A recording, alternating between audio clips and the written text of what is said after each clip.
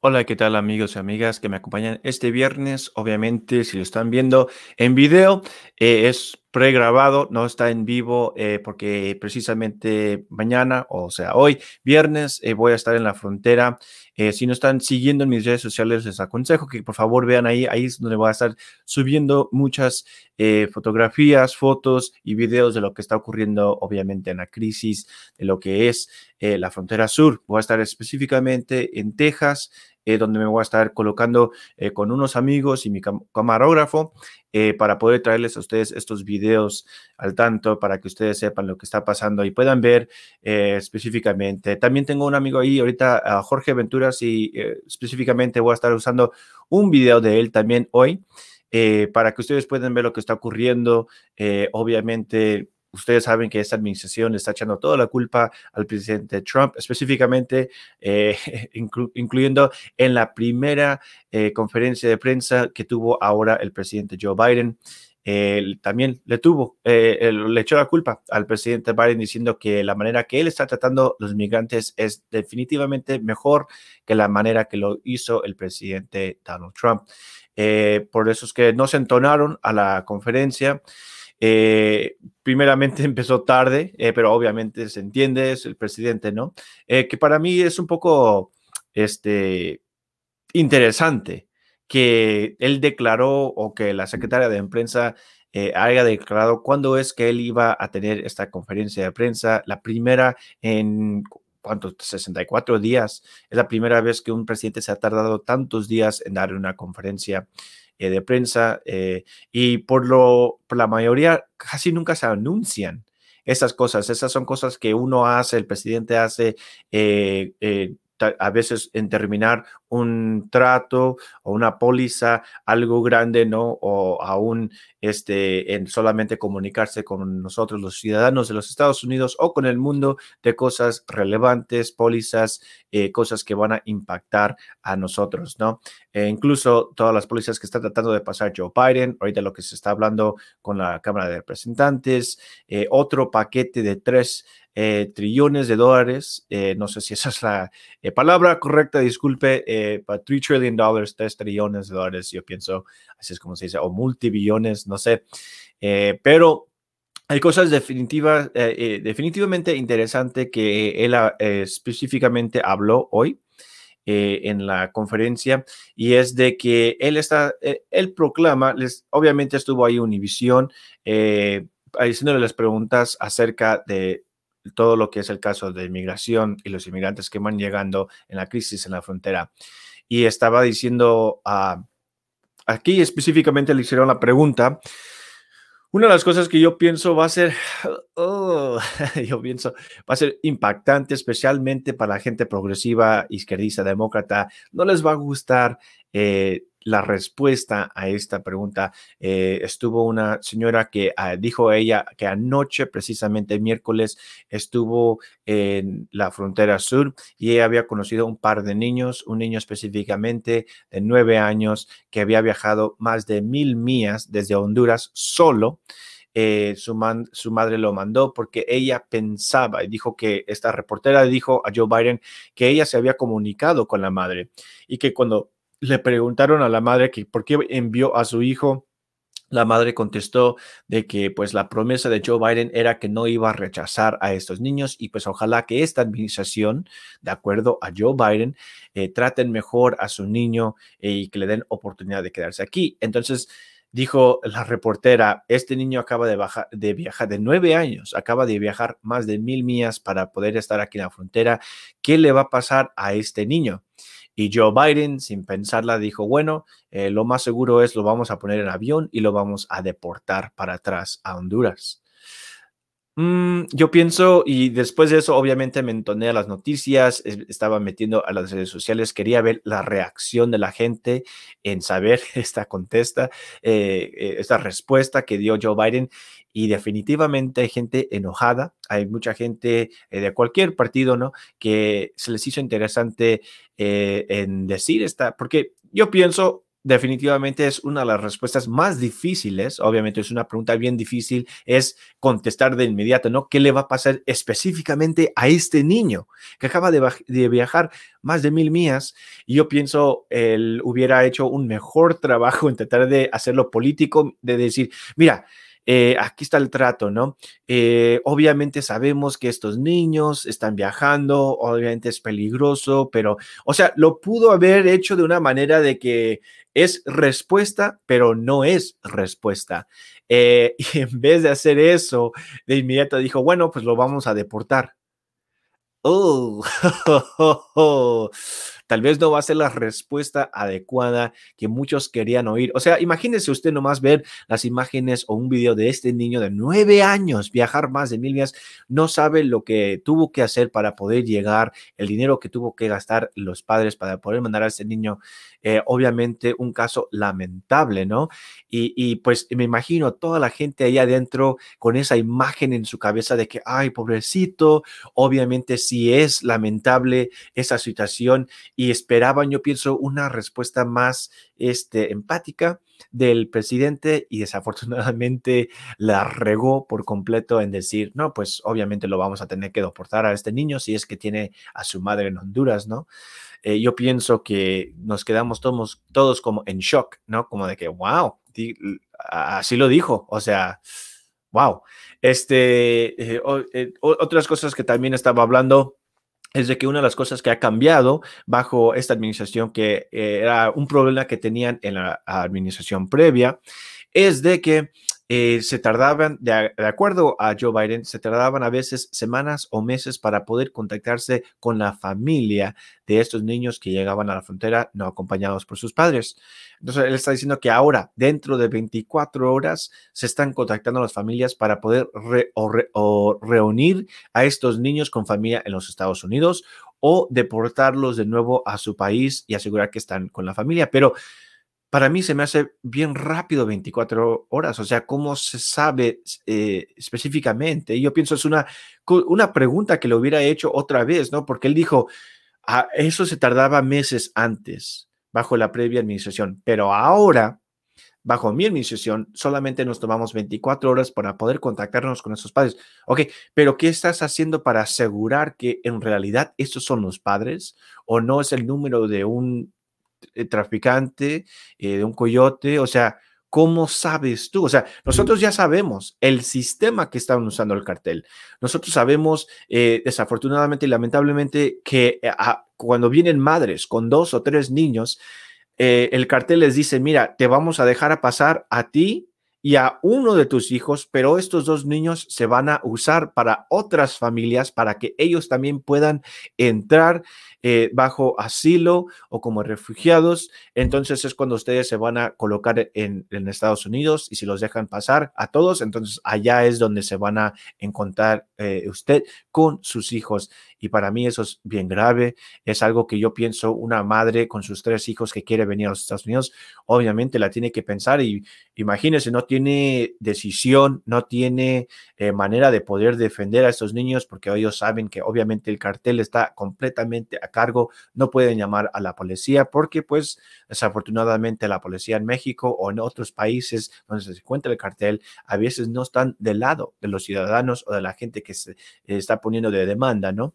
Eh, pero para mí se me hace bien alarmante de que él está diciendo que ahora bajo 24 horas, o sea, es bueno, ¿no? Porque ahora obviamente no se tiene que quedar el niño en esta facilidad, semanas, días, meses, tal vez, como es que lo implica este presidente, pero para mí es bien alarmante, es cómo estamos asegurando que estos niños en realidad estén regresando con su familia o que estén regresando tal vez con cartel o traficante para intentar otra vez pasar. Entonces se me hizo algo que yo pienso la reportero, no me recuerdo bien exactamente quién hizo la pregunta, que debería de haber preguntado cuáles son las medidas que tu administración está tomando para asegurar. Y obviamente no se hizo la pregunta. Les voy a ser bien honestos. Esta conferencia de prensa se me hizo bien aburrido no era lo suficiente rápido. Había unos reporteros que yo estaba esperando las preguntas para oír las respuestas. Uno de esos reporteros que yo, la verdad, sigo mucho, se llama Peter Doocy, es de Fox News.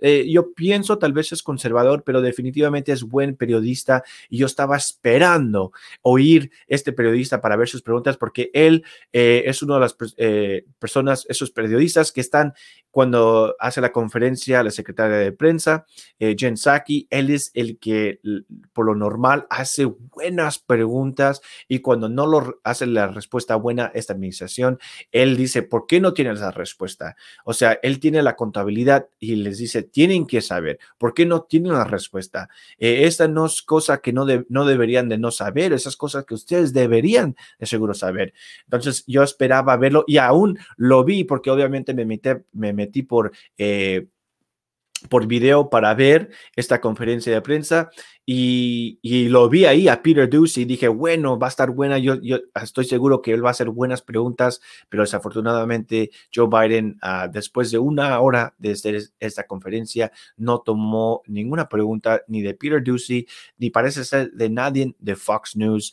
Obviamente, mire, y lo que yo pienso parecía es de que ya tenían predeterminados cuáles periodistas iban a poder hacer las preguntas, porque cada vez que terminaba con una periodista o el presidente Biden, ya tenía él una lista donde él leía el nombre de la persona que él iba a tener la próxima pregunta. Entonces, obviamente esto ya fue predeterminado, ya tenían lista, no se sabe todavía si es que tenían preguntas. Lo que sí se sabe es que en muchas de esas preguntas ya tenía respuestas Joe Biden porque él se veía con un cuaderno y con páginas y él volteaba las páginas para poder ver respuestas. Entonces, no sé si él tal vez ya tenía respuestas para una de las preguntas que su administración tenía preparado para él. Dice, hey, ¿sabes qué? Tal vez te vayan a preguntar por esto, solamente colócate aquí. Pero yo pienso, cuando yo estaba estrenando esto en vivo en mi YouTube, si se gustan meter y verlo también,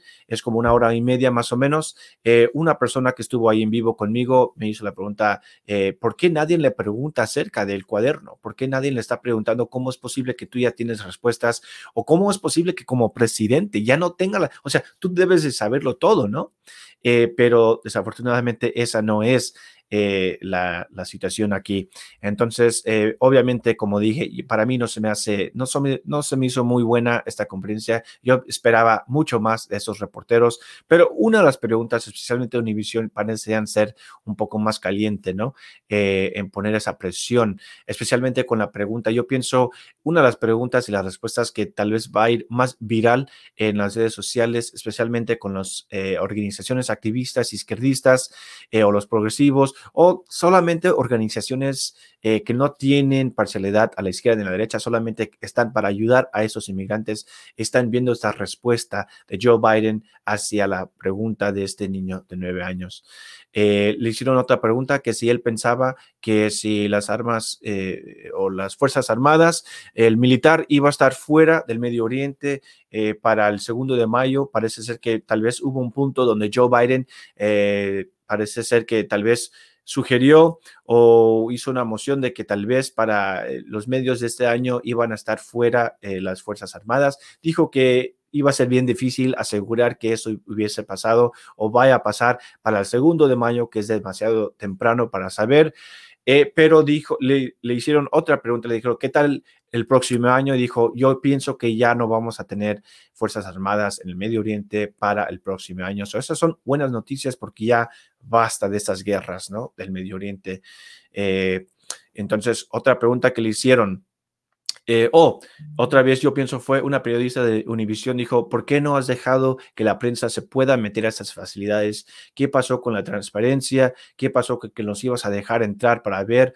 La previa administración nos dejaba entrar, aún podíamos nosotros estar en carro, en vehículo con la policía fronteriza para poder ir a viajar y a ver qué es lo que estaba pasando en la situación. Y él dijo que pronto los iba a poder dejar ir a la prensa dentro de las facilidades. No dijo el por qué no se dejaban hoy día. Y le dijeron, ok, entiendo que pronto, pero ¿cuándo? Y dijo, no sé. Para ser claro, no sé. O sea, no les puedo dar un día, una hora, porque la verdad no sé. Que para mí se me hace un poco absurdo. Yo pienso que definitivamente debería de ver algo en las noticias, ¿no? De asegurar, poner esa presión a la administración, porque ellos no solamente prometieron la transparencia o la transparencia, pero también por qué no los dejan y cómo es posible que el presidente mismo no sepa cuándo es. O sea, para mí es absurdo esta respuesta, no es una respuesta y no debería de haber sido aceptada. No entiendo por qué los periodistas dijeron, pero ¿por qué? O sea, usted se recuerda en la previa administración con Donald Trump que él a veces le hacían preguntas, no terminaba de responder y ya todos los periodistas se comían vivos, ¿no? Ok, pero ¿por qué? ¿Pero por qué? ¿Y por qué esto? ¿Por qué eso? ¿Por qué no hubo nada de eso en esta conferencia de prensa que se me hizo sorprendente, definitivamente? Y una otra pregunta, una de las cosas que lo último que voy a dejar aquí, que para mí también se me hizo un poco interesante, es que le hicieron la pregunta que se iba a volver a correr otra vez o a hacer campaña para presidente 2024 y dijo que él no sabía. Dijo que no estaba seguro, que él es un hombre de fe y que él no puede mirar al futuro tan lejos para poder saber si es que todavía estamos vivos o no. No sé exactamente a qué se sugería el presidente o qué significaba en decir eso. Y cuando le hicieron la pregunta, entonces, si es que hay posibilidad de que tú corras para presidente del 2024, piensas que vas a ir contra presidente Trump, porque acuérdense ustedes que Donald Trump ha dicho que tal vez vaya a correr otra vez el 2024. Yo pienso sí va a correr el 2024 para presidente, va a hacer campaña, y dijo que él no piensa que ni siquiera tal vez vaya a haber un partido republicano para el 2024. A mí se me hizo bien interesante esa respuesta que dijo, porque le hizo la pregunta a la reportera, le hace, yo no pienso que voy a estar corriendo contra Donald Trump, no lo sé, obviamente no sabemos bien lo que va a pasar, pero ¿tú piensas en realidad que va a haber un partido republicano? Y él dijo, no me tienes que contestar a mí la pregunta, pero nomás piénsalo, ¿no? Se me hizo bien interesante eso. Obviamente cuando lo puse eso yo en mis redes sociales, la gente de inmediato reaccionó qué significaba eso. Hay planes militares para hacer algo, moverse contra el Partido Republicano. Yo no pienso es algo tan alarmante para pensar que algo vaya a pasar militarmente, ¿no? Contra los republicanos o el Partido Republicano, pero yo pienso lo que estoy un poco de acuerdo con él es de que cuál es el estado del Partido Republicano ahorita.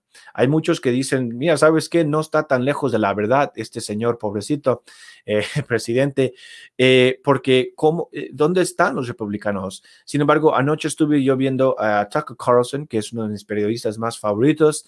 Yo lo veo en vivo casi todos los días a las 5. Yo pienso trae muchos temas que la gente no está hablando, especialmente en los medios de comunicación o publicaciones, periodistas. Y le hicieron la pregunta porque hay dos demócratas ahorita que están diciendo que para la administración de Biden ellos no van a elegir ni van a votar para nominar a elegidos de la administración Biden, al menos de que sean gente de color, o sea, que no sean gente blanca, o al menos de que la persona blanca nominado por Joe Biden sea parte de la LGBT community, LGBT, que para mí se me hizo un poco interesante eso de dos demócratas básicamente diciendo que son racistas, que no les importa si una persona sea calificada o no, lo único que importa es que sea persona de color o que sea parte de la comunidad de la LGBT.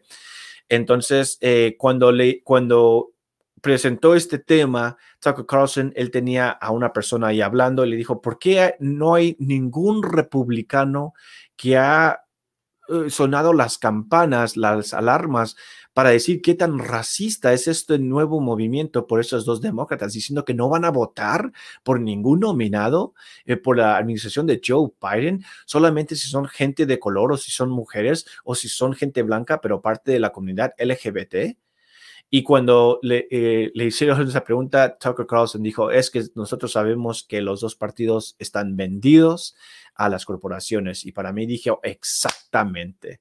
dije, eso para mí fue bien impactante, es algo que yo estoy un poco de acuerdo de eso, yo pienso que definitivamente definitivamente gente política de los dos lados, ¿no? Demócratas y republicanos, que yo pienso sí están tratando de batallar por el alma de los Estados Unidos, para la Constitución, las enmiendas, todo, pero definitivamente ahorita me estoy preguntando yo, ¿dónde está el Partido Republicano? ¿Por qué no están peleando? Entiendo que tal vez Ted Cruz, tal vez unos, pero Lindsey Graham, Mitch McConnell, que son como los más liderazgos, ¿no? Dentro del Partido Republicano, no se oyen, o sea, no están peleando. Entonces digo yo, ¿dónde estamos, pues, mi gente?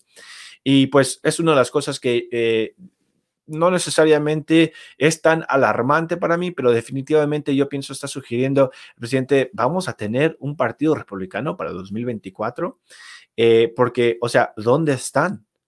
Se están deshaciendo, se están ahogando el Partido Republicano porque no hay respuestas por parte de ellos. Y yo pienso que tienen la razón. O sea, acuérdese, es una de las cosas que yo he hablado aquí. Por casi, ¿cuánto fue? Noviembre, diciembre y enero, por casi 3 meses, el Partido Republicano, obviamente con Donald Trump como presidente, nos convencieron a todos los republicanos y a conservadores, les convencieron a todo este partido político de que había irregularidades y había fraude dentro de las elecciones que tuvieron a cabo el 3 de noviembre. Entonces, imagínense, por 3 meses, y luego acuérdense también, hubo manifestaciones, hubo protestas en Washington, D.C., hubo 2, 3, 4, 5, aún más, en todas partes, no solamente en Washington, D.C., pero en el Capitolio de todos los estados también y en ciudades, donde la gente pensaba o estaba, los hicieron pensar o realizar que el Partido Republicano no había elecciones, o sea, no necesariamente a favor de republicanos, pero que no fueron legales o que hubo irregularidades, etcétera. Entonces, para mí, digo yo, bueno, pues 3 meses haciendo campañas para promover este mensaje de que había fraude o que había irregularidades. Entonces, ¿cuál es la respuesta republicana? Si ellos nos pudieron, ellos convencieron a todo el partido republicano y que la mayoría, en una encuesta, la mayoría de los republicanos piensan que hubo fraude, irregularidades y es la única manera que perdió Donald Trump. Entonces, ¿qué ha hecho el partido republicano para decir, mira, entendemos que el mensaje por 3 meses fue convencerlos a ustedes que hubo fraude y irregularidades? Entonces, ¿qué es lo que están haciendo ellos para asegurar que el 2022, que es solamente un año de hoy, las elecciones vayan a ser seguras, que vayan a contar los votos de los republicanos, de sus constituyentes? Entonces yo pienso, no se ha hecho nada, no estamos viendo un movimiento grande por el Partido Republicano. Yo no he visto nada de aún de los partidos estatales de cada estado del Partido Republicano para promover nada, o sea, para decir, hey, eso es lo que estamos haciendo para batallar esto. Pero bueno, con eso me quedo. Y pues, como les dije, eso fue uno de los datos que yo pensaba eran los más interesantes de Joe Biden. Fue largo, fue despacio. Yo pienso que definitivamente se me hace bien curioso que ya los periodistas estaban preseleccionados, que ya los tenían en una lista. Ellos sabían a quiénes iban a elegir para hacer una pregunta y a quiénes no. Y para eso se me hace un poco curioso, ¿no? Siquiera. Bueno, aquí les voy a enseñar este video. Como les expliqué, hoy viernes, mañana sábado y el domingo, primero Dios, voy a estar en Texas cubriendo lo que está pasando en la frontera. Pero para que ustedes se dé una idea, esto es mi amigo Jorge Ventura. Aquí les voy a poner el video. Es como 1 minuto 20 segundos, pero usted va a poder oír, aunque no se esté entonando por YouTube, usted va a poder oír el audio, obviamente. Aquí lo tengo con sonido para que usted vea. Otra vez, gracias a mi amigo Jorge Ventura, que ya está allá abajo poniendo videos y poniéndolos al tanto a nosotros qué es lo que está pasando. ¿De agua? Sí, nosotros queremos agua. ¿Cuántos años tiene él aquí? 2 años. ¿Y ella aquí? 4. ¿Y todos de Guatemala? Sí, todos de Guatemala. ¿Y por qué están viendo ahorita? ¿Porque el nuevo presidente o...? Por la nueva Por la nueva ley que dio el presidente que podíamos pasar. Pero El presidente- venimos huyendo porque nos quieren secuestrar a nuestros hijos en Guatemala. Nos los han intentado, nos los acaban de intentar secuestrar. Sí, y no, por eso tuvimos que agarrar riesgo Por para la venir inseguridad, no por- a este país. La inseguridad de Guatemala está muy difícil. ¿Tiene un mensaje para el presidente de aquí? que nos Oh. ayude, Que nos apoye, que nos apoye, que nos ayude. que nos apoye, porque él sabe perfectamente que la mayoría que nos venimos es por necesidad, no porque realmente queramos venirnos a este país, lejos de nuestra familia, lejos de todo, de nuestras raíces, culturas. Es muy difícil. Y llegar hasta acá, pues necesitamos sí que él nos dé la ayuda, nos proponga la ayuda a nosotros los inmigrantes. ¿Por qué no crucen Bueno, como acaban, o sea, no se ocupa ver el video, ustedes obviamente pueden oír lo que acaba de pasar con Jorge Ventura. Parece ser como un grupo tal vez de 20 personas con un carro con las luces encendidas detrás de ellos para que puedan ver el camino. Toda esa gente, como acaba de explicar, viene de Guatemala. Muchos son mujeres con niños. Usted lo acaba de oír. Ellos están huyendo que los niños sean secuestrados. Es algo que es bien común, no solamente en México, pero también en Centroamérica, no solamente en Guatemala, pero en otras partes de ese país. Y como ustedes lo podrían oír ahorita, ellos están llegando porque el presidente, el nuevo presidente, acuérdense, esta administración les está echando la culpa al presidente Trump, que la previa administración estaba creando esta crisis. Y entiendo, es como yo he dicho aquí muchas veces, esta crisis ha existido por décadas, pero como les expliqué el podcast antepasado, creo que fue el miércoles o el lunes que les dije, la estadística fue que bajo la administración de Donald Trump, más del 90% de las personas que estaban llegando en octubre no se rechazaban, no se dejaba entrar ni a las fronteras, ni que pasaran, ni estaban en las facilidades. Obviamente también parte de la pandemia, porque no querían que sus niños estuvieran enjaulados, no querían, bueno, disque jaulas, ¿no? Eso ya ha sido completamente debunked o comprobado que es falso, que nunca hubo jaulas. Esas son cosas que fueron construidas por Joe Biden cuando era vicepresidente y Obama, que son las facilidades que Donald Trump, él cerró y que ahora están reabriendo bajo Joe Biden. Específicamente ahora también una periodista le hizo la pregunta en la conferencia de prensa que hay niños que no han salido, que no pueden salir de esas facilidades de donde los está poniendo Joe Biden por días, que no han visto el sol, unos que no tienen para poder ni beber. Entonces, una crisis completamente. Y por último, los que les quería compartir aquí también con ustedes es no solamente lo que está pasando con la crisis, porque yo pienso hemos hablado mucho sobre eso, pero obviamente les quiero dejar saber lo último, ¿no? Lo que está pasando, pero también lo que está pasando en esta crisis que por cualquier razón, no entiendo por qué esta administración no quiere llamar de ni crisis ni emergencia, pero mire lo que dice aquí. Eso es Epoch Times en español. Pueblo de Arizona declara estado de emergencia por la crisis fronteriza. Esto fue el 23 de marzo. El alcalde de un pueblo de Arizona está declarando estado de emergencia por la crisis en la frontera sur. Gila Bend, un pueblo cercano a la frontera de Arizona con México, tiene una población de apenas 2,000 personas. El alcalde, Chris Riggs, dijo a Fox News que culpa a la administración Biden de transportar a los inmigrantes ilegales en autobuses a su ciudad, señalando que en particular debido a la actual pandemia de virus, Partido Comunista China, no tienen los recursos necesarios para hacerse cargo de la afluencia. La patrulla fronteriza nos hizo saber que iban a dejar a los inmigrantes que habían sido detenidos durante 72 horas en nuestro pueblo, lo que realmente no entendimos porque no tenemos nada aquí, dijo Riggs a Fox. No tenemos organizaciones de beneficencia que puedan ayudar, ni organizaciones no gubernamentales, que muchas de las ciudades y pueblos más grandes sí tienen para asistir a estas personas. Explicó que no han recibido ninguna ayuda federal o estatal y que los inmigrantes ilegales que son dejados en su ciudad no tienen comida, alojamiento o pruebas de COVID. Hello. no han recibido ninguna ayuda federal o estatal y que los inmigrantes ilegales que son dejados en ciudad no tienen comida, alojamiento, pruebas de COVID. Esta no es solamente una crisis, es una emergencia humanitaria. Eso no se trata de partidos. ¿Cómo está bien que la administración de Joe Biden esté dejando a estos indocumentados en esta ciudad que solamente de 2,000 personas no tienen para darle de comer? No, o sea, y cuando yo estaba viendo no específicamente el artículo, pero el video con la entrevista, ellos no tienen ni autobús, esto es estacionamiento de autobús en esta ciudad. Entonces, si los inmigrantes se quieren ir, no tienen manera de irse, al menos de caminar o ser recogidos por familiares, si es que lo tienen.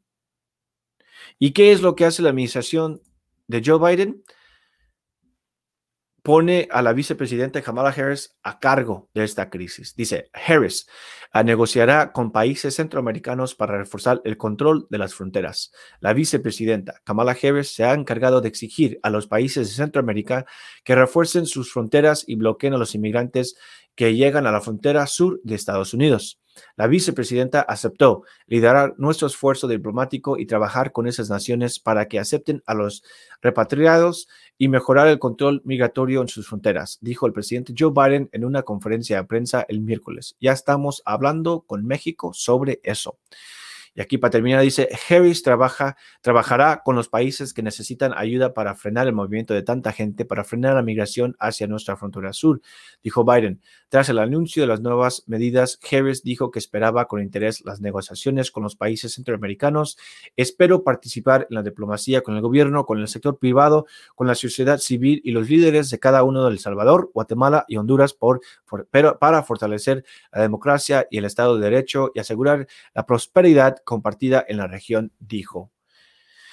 Entonces, mire, les voy a ser bien honestos. Yo estoy orando para el presidente y la vicepresidenta. Yo quiero que ellos sobresalgan en todo lo que hacen. Yo pienso el esfuerzo con esos 3 países y con México está bueno. Por favor, trabajen con esos sectores, pero la realidad es, mientras se mantenga un estado cartel, narcocartel, en no solamente México, pero Centroamérica y Suramérica, yo no pienso que en realidad vamos a poder combatir la razón. Yo pienso, número uno, por la razón que la gente se viene a la frontera sur. Yo pienso que esa administración tiene que enfocarse en eso, como la administración previa, donde Donald Trump dijo, ¿sabes qué? Podemos mandar fuerzas militares si es que ustedes quieren completamente deshacerse del cartel. Obviamente yo he hablado con gente de la izquierda que les dije yo, ¿qué no pensás que tal vez esa era una buena respuesta para combatir al cartel? Y ellos me dijeron, no, porque siempre hay intervenciones con estos países y nunca se logra nada. Entonces, yo pienso que lo que estamos pasando ahorita no es una respuesta nueva. Obviamente hay crisis, hay emergencia, hay ciudades que no pueden, no tienen ayuda, especialmente en medio de una pandemia. Dejar a esta gente venir que no tienen prueba de COVID-19. Entonces, si estamos tratando de controlar esta pandemia, emergencia global, entonces, ¿cómo es posible poder combatir eso, pero venir y dejar a esta gente que no tiene pruebas de si están positivos o negativos, o que si están bien, o que tal vez tengan otro estilo de virus o algo, ¿no? Pero eso es lo de menos. Pero yo pienso que, mire, entiendo, ¿ok? Entiendo completo lo que está pasando. Niños de 9 años caminando o viajando miles de millas para poder venir a los Estados Unidos. Entiendo, definitivamente algo se tiene que hacer. Definitivamente, pero yo no pienso que en esta administración, en decir, como usted lo acaba de oír a esta señora, la razón que estamos viniendo es porque el presidente dijo que vamos a ser aceptados. Nosotros oímos, o está mal lo que están interpretando de inglés en español, o el mensaje recibido es, lleguen y aquí los vamos a cuidar. Pero definitivamente esto se va a poner peor antes de que se ponga mejor. Y yo estoy un poco ansioso para ver cuál va a ser la respuesta, porque en realidad, como les he dicho yo aquí, no importa si es izquierda o derecha o en el centro, el problema de lo que estamos viendo no es solamente gente que en realidad no tiene, que vive en una crisis, pero también la crisis del narcocartel que está en México, Centroamérica y Sudamérica? ¿Cuándo vamos a ver intervención en esa frontera? La guerra contra el cartel para asegurar que esta gente no se tenga que mover, no tenga que tener emergencia, que a ellos solamente se les deje vivir una vida para poder sobresalir como familia. ¿Cuándo vamos a ver esos cambios? Y yo pienso, ojalá Dios quiera que en apuntar a alguien como Kamala Harris para que pueda hablar, porque la verdad no tengo tanta confianza en Joe Biden, porque a él se le olvida la mitad de las cosas de que está hablando o dónde está de vez en vez, pero me gustaría ver a Kamala Harris que en realidad, si en verdad le importa tanto, vamos a ver pues qué va a pasar con estos líderes. Pero definitivamente yo pienso es un movimiento tal vez en el lado derecho para poder combatir lo que es esta crisis. Definitivamente, pues vamos a ver, ¿no? Vamos a ver y lo único que podemos hacer es orar y ojalá algo pase para poder combatir esta crisis, no solamente en la frontera sur, sino que también con nuestros vecinos al sur, México, Centroamérica y Sudamérica. Bueno, pues amigos, en esto los dejo. Por favor, síganme en mis redes sociales. Voy a estar subiendo también videos. Voy a hacer unos pocos de entrevistas, ojalá unos en español para que los pueda subir aquí en el YouTube. Gracias siempre por su apoyo. Gracias siempre por por estar compartiendo el mensaje. Ojalá les esté haciendo bien en informarles. Ojalá ustedes puedan ver los artículos y puedan ver los videos, no solamente que comparto, pero que yo también les estoy poniendo para que ustedes puedan estar informados aquí con Anthony, ¿no? Bueno, amigos, gracias por entonarse. Feliz viernes, fin de semana y primero Dios, nos vemos el lunes. Hasta luego. Chao.